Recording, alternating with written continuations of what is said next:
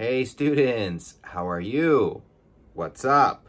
Today I want to talk about be going to. Be going to. Let's look at a very common question. Are you ready? What are you going to do this weekend? What are you going to do this weekend? I'm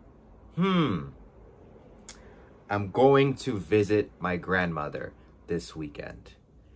Be going to is used for future plans. Future plans. A lot of my students say, well, Joey, what about will? What about will? Well, native speakers, myself, English speaker, we prefer to use be going to talk about future plans. Now, when we are making this plan, it happens in the past. We thought about this plan, and at the time of speaking, we're using be going to talk about this future plan. So you must think about this plan in the past. You decide, you're like, I'm going to my grandma's house. It's going to happen. At the time of speaking, your friend says, hey, what are you going to do this weekend? I'm going to visit my grandmother this weekend. Now, two things in the sentence that can help us understand the future meaning. Number one, be going to. We talked about this. It's a future plan. Number two is this word, this weekend. This weekend is a future time expression. We have more future time expressions. Can you think of any? Let's take a look at some more. Later today, tonight, tomorrow morning, next weekend, this summer, next year, in 2023, all of these expressions tell us it's about the future.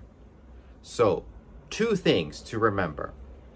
Be going to, it's a future plan, and we can see future time expressions to talk about when in the future. Pronunciation. Sometimes when Americans or native speakers are using be going to, it sounds really fast. And students are, oh my God, I don't understand. It's really fast.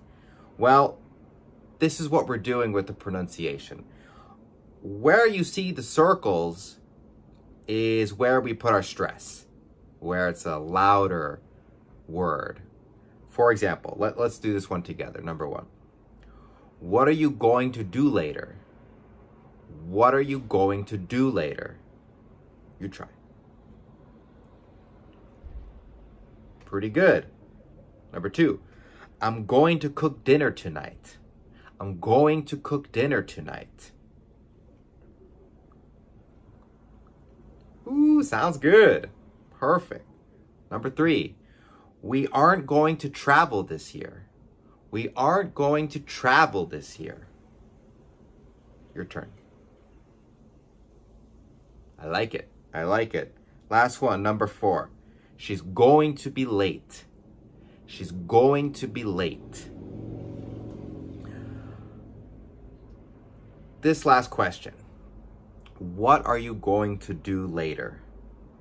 A native speaker is not going to say it very slow.